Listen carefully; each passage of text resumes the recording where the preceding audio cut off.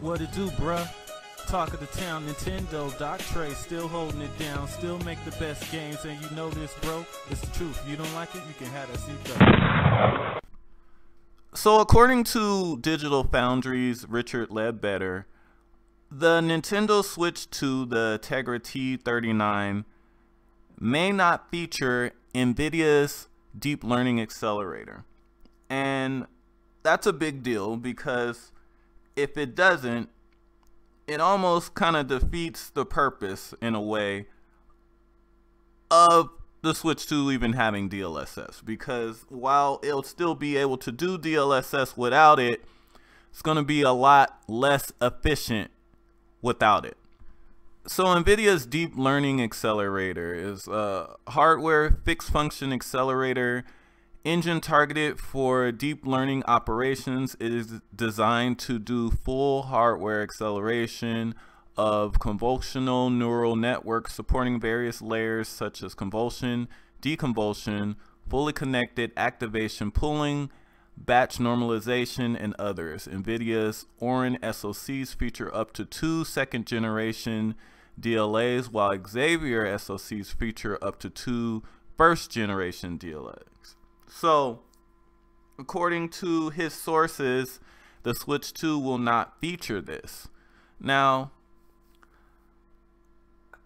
the reason why I doubt this is because it really kind of doesn't make sense.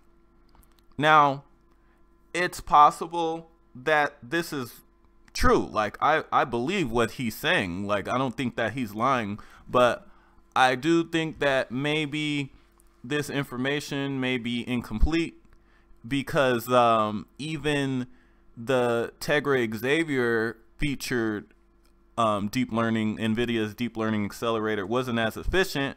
So that could also be maybe what the source meant. Like, maybe it's not featuring the second generation deep learning accelerator and it's featuring the last generation version, which would be less efficient but still be better than nothing.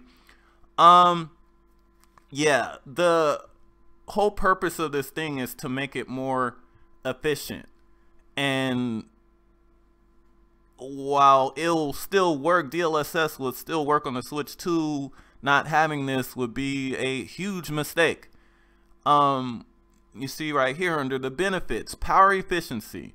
The DLA delivers the highest AI performance in a power efficient architecture. It accelerates the Nvidia AI software stack with almost 2.5 times the power efficiency of a GPU.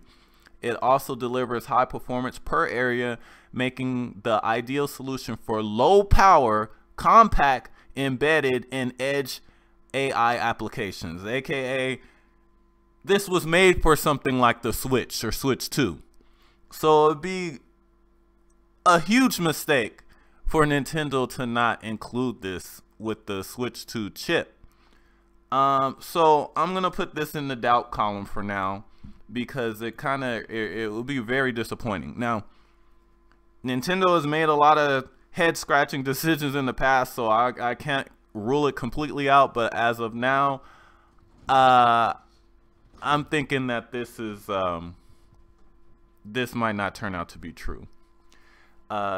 Maybe his sources are saying something based on the current, maybe the current development kits do not feature this or something. I don't know. But I hope it's not true, because that would be a very big disappointment. Let me know what you guys think in the comments.